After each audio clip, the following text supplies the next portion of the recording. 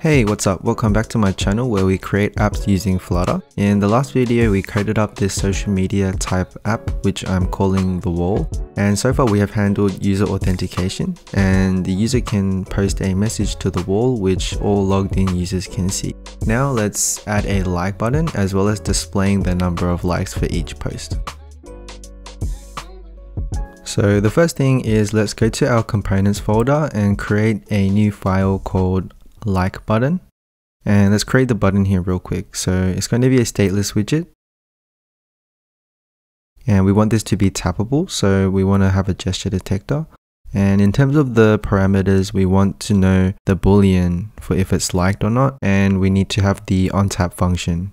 So let's create the constructors for these, and let's start filling this out. So onTap, let's just give it the onTap method, and the icon is going to depend on if it's liked or not. Okay, so is it liked?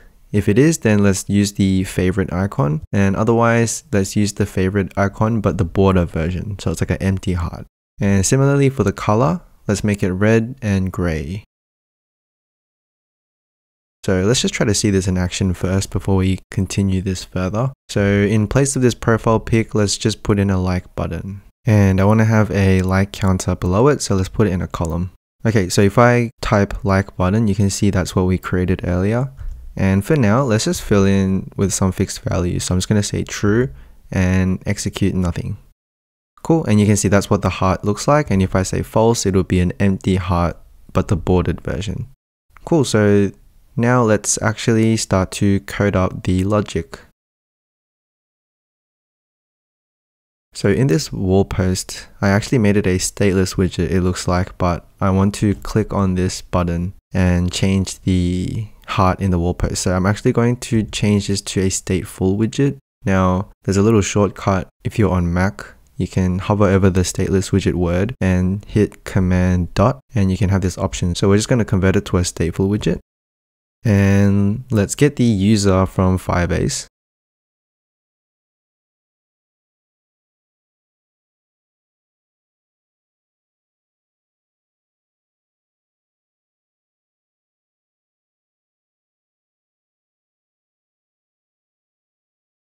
And let's create that boolean for if it's liked. Initially, let's just say false.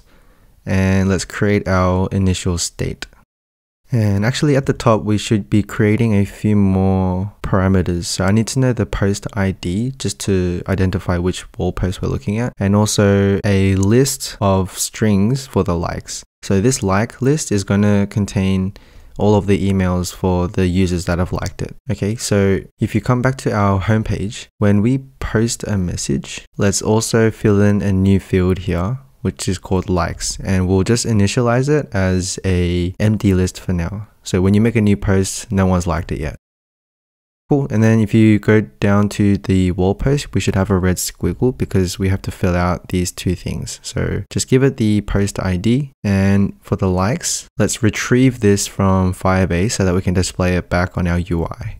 Okay, so we're going to try to get the list from the post likes from Firebase. Now, if it's null, which is what the double question mark means, then just return an empty list. And if you save it, you should be getting some errors because our wall posts in Firebase don't actually have this like field yet. Okay, so don't worry about this error right now. We'll sort that out in just a second. Now, coming back to the wall post, from the perspective of a user that's logged in, we can say if our current user's email is contained in the list of overall likes, then that means we can say is liked is equal to true. And then finally, let's just create a quick method here just to toggle like and unlike. So this will just be a simple set state and change the boolean around. Okay, cool. So again, if you save it, we keep getting this error. And the reason why, as I mentioned before, is if you come to your Firebase console, the previous posts that we had, they don't have the like field, right? So that's why we're getting this error, because the inconsistencies in the data. So what you're going to do is just delete this collection. So let's just start fresh. And then if you come back to the code, when we post a message, our new posts now should have a liked option. So now we can go to the like button and give it our variable and also the method.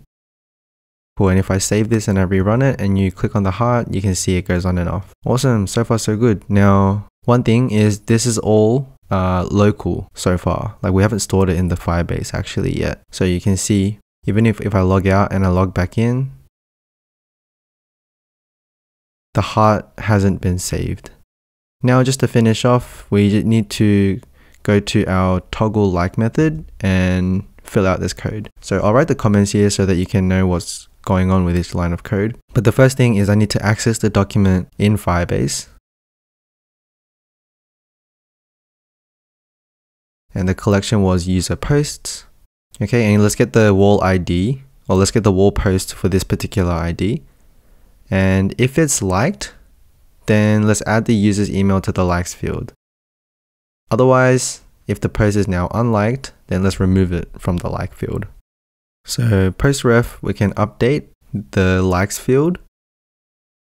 And so we can get the field value and we want to array union. So this means put the arrays together and we want to put our email in that list. Cool, else if we now unliked it, then on the likes field, let's remove the email from the list. Okay, cool. So now if you create a new message and you like it, you can see in your console, it's got this new likes field. And this likes field is a list in and of itself. And so what that means is we can now have a counter. So how many people have liked this post? So that'll just be in a text widget, the length of the number of likes. And so currently it's 1, and you can see it goes from 0 to 1. So it is actually working. But just to do some further testing, let's just create a couple new messages. And just in terms of the styling, I reckon we can make it a bit more gray. It's a bit too black. Yeah, I think that's good. Cool, so if I sign out and I sign back in with a different user, so I signed in with a different email, then you can see it's still got the ones, like the like from the other user. And so now we can just keep adding on to it. So that's the like function, the like button we have now implemented to our app.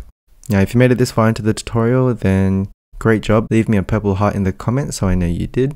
Now, this is actually quite fun building out this kind of social media app. And I want to continuously add features. And so I think the next one, I'm probably going to add a user profile feature so that the user can choose a username and sort of update their profile. Let me know what other features I should add and we can kind of watch this thing grow together. So I hope you learned something. Thanks for watching and I'll catch you guys in the next one. Peace.